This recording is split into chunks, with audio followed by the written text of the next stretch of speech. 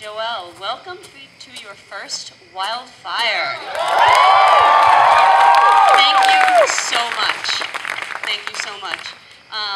So there wasn't a whole lot of dance in this, but I'd like to talk a little bit about your movement process. What is your background and what do you incorporate into this?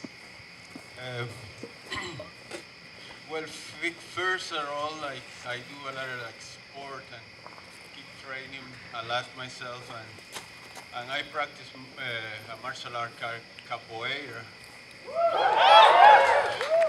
And I keep practicing a lot, everything, every day. Great, thank you. Hola.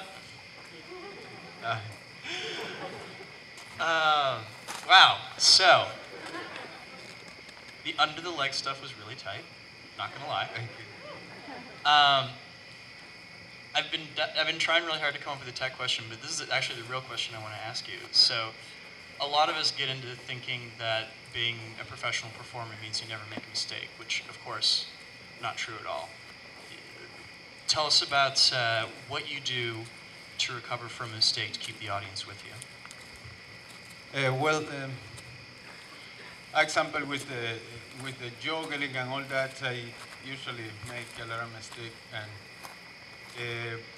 after I go to the unicycle, that is, I actually practice that fall a lot. So it was very hard for me creating this part that you fall and people feel like, oh man, this guy is going to feel bad. So the mistake that I do when I drop, I just keep going because I know that I set a mistake in my act, so that will clear everything that happened in the past.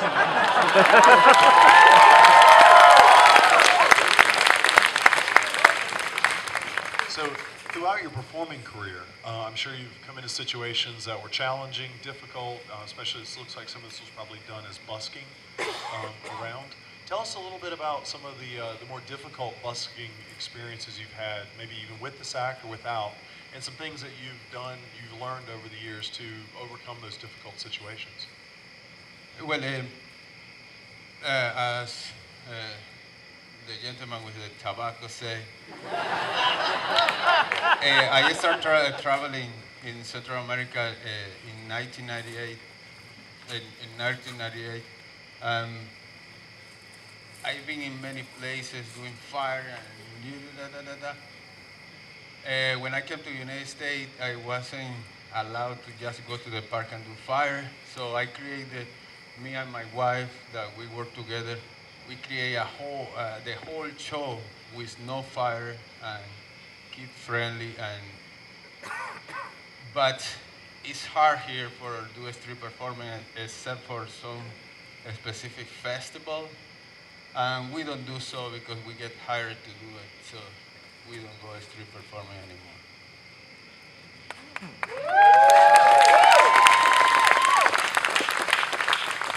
Well, in the creation of this piece, was there anything in particular that you found especially challenging? And if there was, you know, one day one of us may face the same kind of problem. What did you do to overcome that?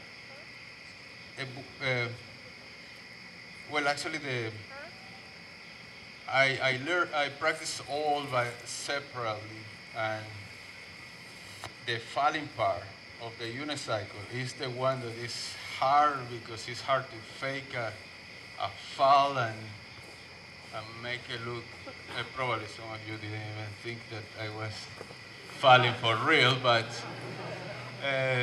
yes, creating the piece, thinking about the audience, what the audience is going to see is difficult because the piece has to kind of fix with the energy of that. Thank you. I really appreciate it. Welcome to Wild.